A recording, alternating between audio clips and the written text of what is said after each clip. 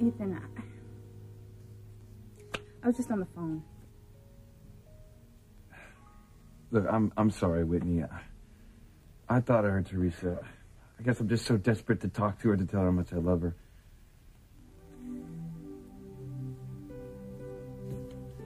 You know, I guess I just wanted to see her so bad that I just imagined that I hurt her. Hey, well, come on, man. Why don't we go take that walk, all right? Yeah. Hey, Whitney, I'm gonna go back to my room and get my wallet, and then we'll swing back by here and pick you up, okay? Okay, I'll be ready. All right. Okay.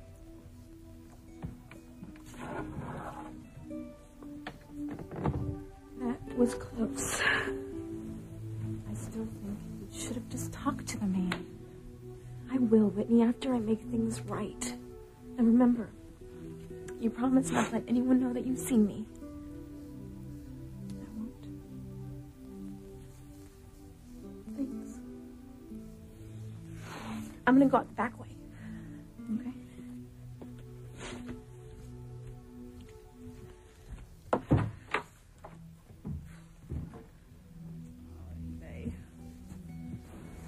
Well, I better put this wedding dress somewhere where nobody's gonna find it.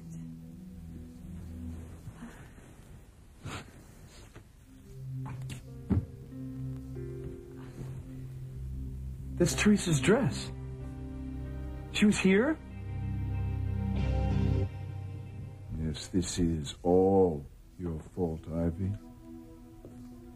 You have no one to blame but yourself. You have no one to turn to. Ethan's gone. In a few hours, I'll be rid of you.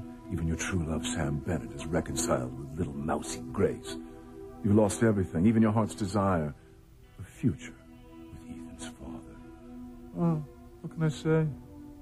All's well that ends well. I'm sorry to interrupt, Mr. Crane. Your car is ready to take you to the airport. And I'm told the Crane jet is fueled and awaiting your arrival. Ah, merci.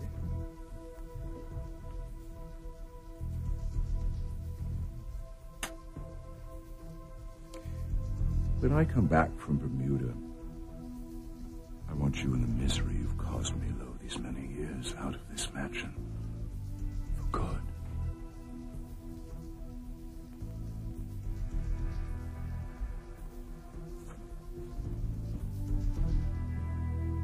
I'm sorry. David passed the lie detector test with flying colors, just like he did the psychiatric exam. Oh, my God. Then everything he said is true. Not necessarily. What? A lie detector test monitors fluctuations in heart rate, breathing rates, physical changes that come from emotions. Some people are able to control their emotions so well they can fool a lie detector. Isn't that right, Eve? Yes. But it's rare. So he could be my husband. No, he can't. You're my wife. Sam, I know that this is not what you want to hear, but the man has passed not only one, but two tests that speak to the heart of his credibility. Now, you have to admit it's making it harder and harder to doubt him. Look, I don't give a damn how many tests he cheats his way through. I don't believe a word he says. Right? The story about the boat being sunk, right? Losing his personal papers, his marriage license. How convenient. Marriage license. That's it. I know how we can prove that he's lying. Those warlocks hold one hell of a grudge to me. I as much as set foot on that island, I'm finished. And you will be too, because you're my creation. Just because the boat's in the Warlock Island doesn't mean Timmy and Tabby have to go there. What are you babbling about? Well, when the boat gets to Warlock Island, we'll just stay on the boat and not go ashore. And then head back to Harmony. Problem solved. Oh, Timmy, you're a genius. Why didn't I think of that? You would have, Tabby, if you weren't so afraid of the Warlock Island. That's right. Wait till the boat docks. When the kids go ashore, we'll go to the bridge, tell the captain we got on the wrong boat, and we want to ride back to Harmony with him. What about Mama? We'll worry about her when we get home. Just be glad that when battle axe isn't here right at this moment. Let's go.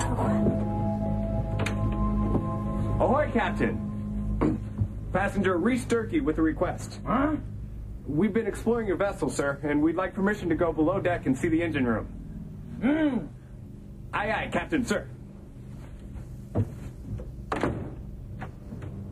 I love the sea. Fresh salt air, sound of the waves, fishing to die for.